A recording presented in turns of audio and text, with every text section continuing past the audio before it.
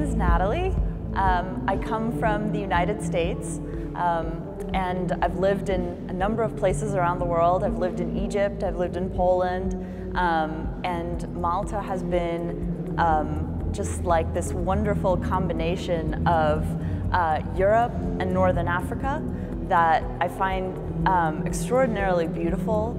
I was struck by the architecture, the gorgeous sun and sky, this feeling of like softness and quietness in the atmosphere that allows beautiful things to grow, like the European Graduate School that we're part of.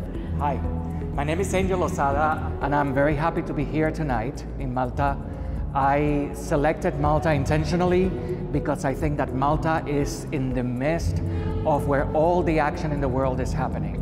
The cultural heritage of Malta, combined with its long tradition and commitment to writing and to education, made the attraction to me.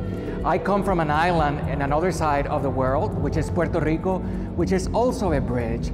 And what I would like to see is a strong commitment, which is what I have been seeing from the European school, to unite with the people of Malta, to help them in every way that we can to strengthen their education experience, and at the same time for us to learn from them. I'm very, very happy to be here, and I want to thank the people of Malta for the wonderful welcome that they have given to our university. Yes. Malta is kind of this undiscovered gem of Europe. There's so much here that can play directly into a conversation about what Europe is and can be as a civilization, as a continent, as a people.